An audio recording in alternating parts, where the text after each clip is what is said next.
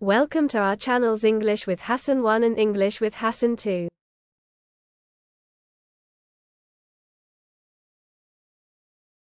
The main aim of our lesson today is just to practice pronunciation.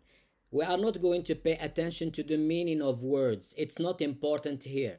What is important is just to practice the English words and to pronounce them well. So forget the meaning of words, just concentrate on the sounds, on the sound A that is found in English words. Let's start. In this lesson, we're going to focus mainly on the pronunciation of the phonetic sound A. A. A. Repeat after me. A. A. A.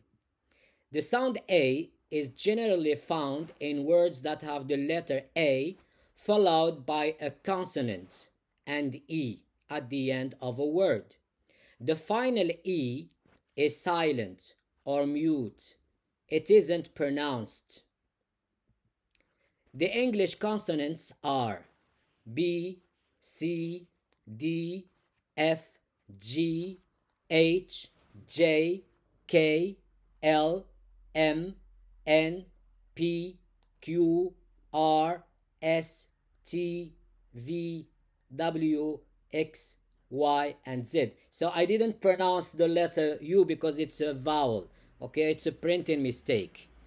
This is the pattern. If we have in a word the letter A plus consonant plus E, it gives us the sound A. Examples: babe. So in the word babe, we have A, the letter A, and we have the consonant B, and the final letter is E. So when we have a consonant between A and E, most of the time is pronounced A.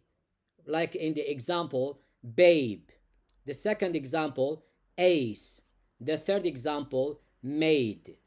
So what we are going to do is we are going to find many words which have this pattern, which is A, consonant, E.